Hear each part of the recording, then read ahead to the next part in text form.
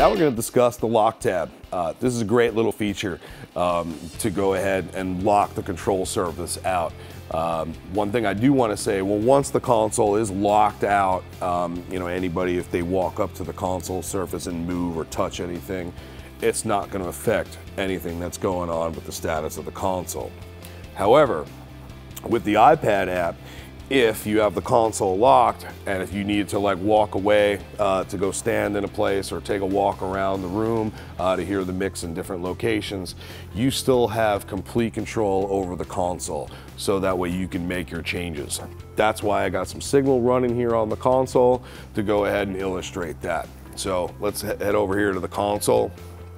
All right, whether you're on the left side or the right side, okay, just on the drop down here, you engage this, we come down here, we hit lock. The two screens now are showing the splash screens.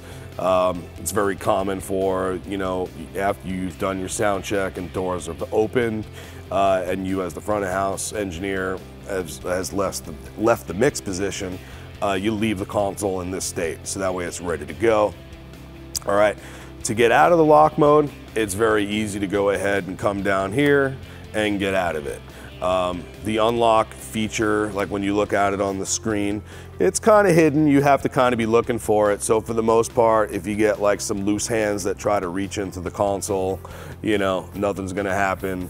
All the faders are gonna snap back to where they are. You're hitting any of the buttons, nothing's happening to the console, okay?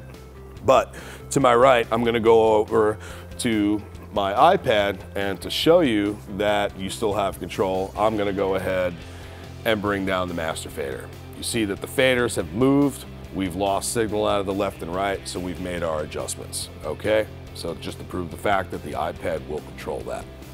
All right, and let's get the console back unlocked, and that's the lock function.